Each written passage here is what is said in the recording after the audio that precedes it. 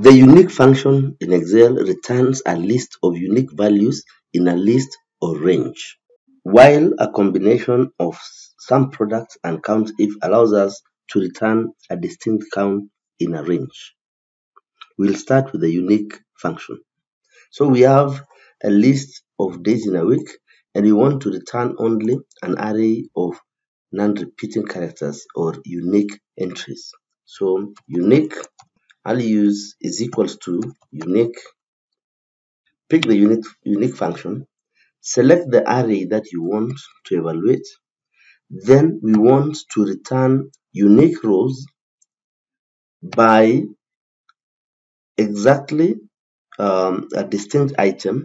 Then I pick that, then close the bracket and press enter. So you'll get a unique Monday to Friday or Monday to Sunday.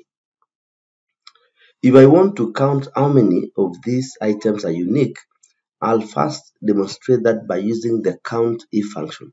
Then later combine with the sum product function to get the unique entries.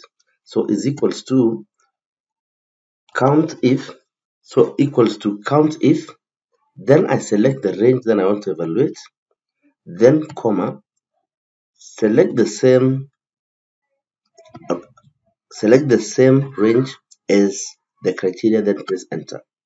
This will return an array that shows you that Thursday is appearing 5 times, Tuesday is appearing twice, then Sunday is appearing twice, and so forth. Now, so that I don't return an array, I now combine this function with the sum product.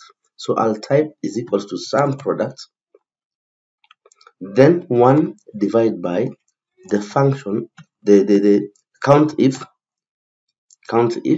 then I pick the range, comma, select the range again, and then close twice and press enter.